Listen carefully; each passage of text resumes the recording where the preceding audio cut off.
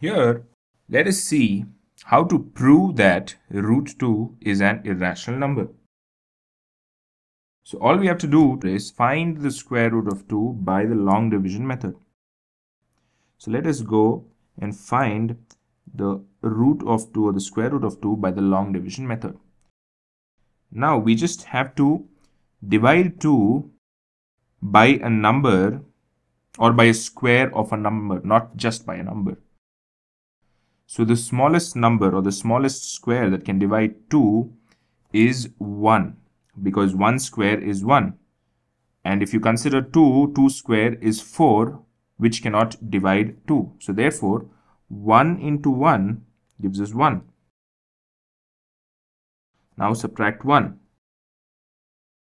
Now, we need to get this quotient 1 down here and add 1 and 1. So we get 2.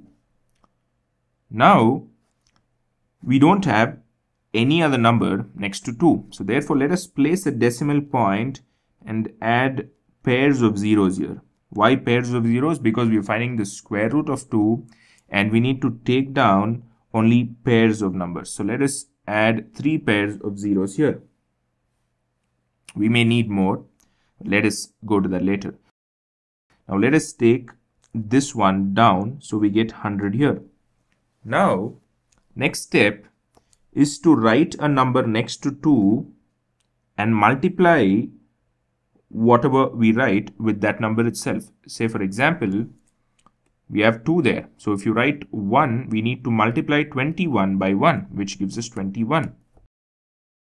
21 is smaller than 100. There are bigger numbers than 21, which are still smaller than 100. So therefore, let us try different numbers. So 22 into 2 is 44. 23 into 3 is 69. 24 into 4 is 96. 96 is the closest. And 25 into 5 is 125, which is way too bigger than 100 here. So let us write 4 and 4 here. So we need to obviously place a decimal point here. So 24 into 4 is 96. So now let us subtract 100 minus 96, which is 4. So we need to pull down the next couple of zeros, so which gives us 400. And we need to add 4 to this 24. So we get 28.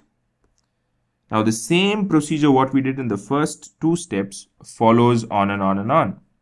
So what we have to do is find a number or write a number next to 8 such that it becomes 2. Say for example, we write 1 here next to 8. It becomes 281 and we have to multiply 281 by 1 itself. So it is very evident that 281 into 1 is the number that is less than 400. Because if we write 2 in the place of 1, we get 282 into 2, which is clearly greater than 400. So therefore, 281 into 1 gives us 281, and 400 minus 281 is 119.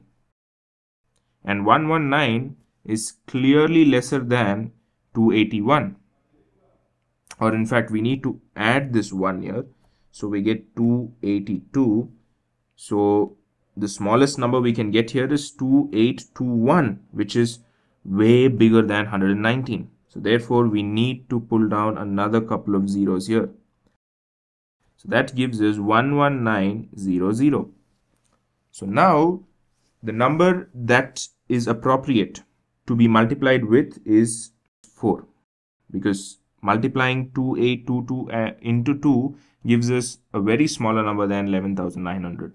So the closest to 11,900 can be obtained when we multiply 2824 into 4.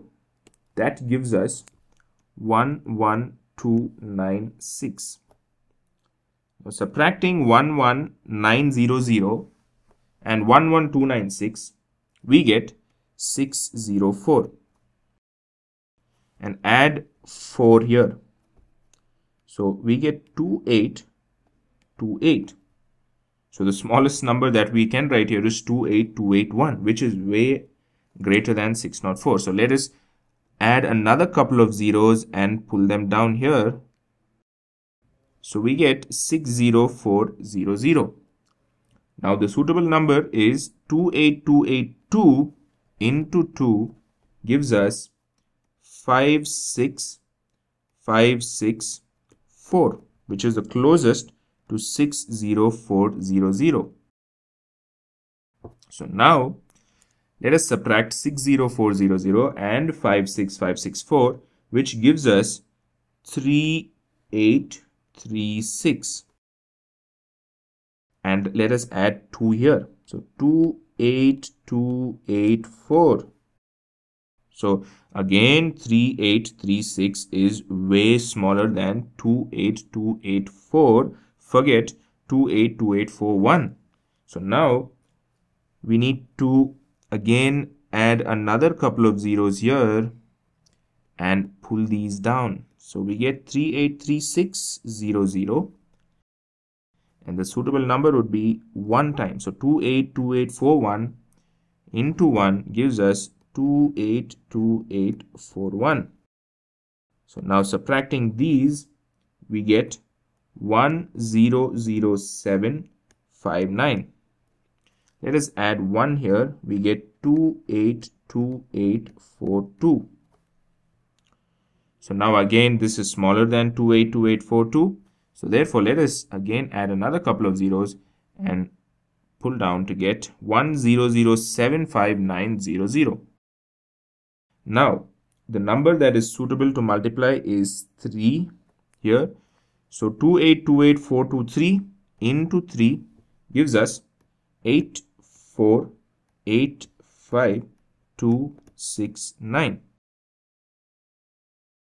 Subtracting this, we get 159631.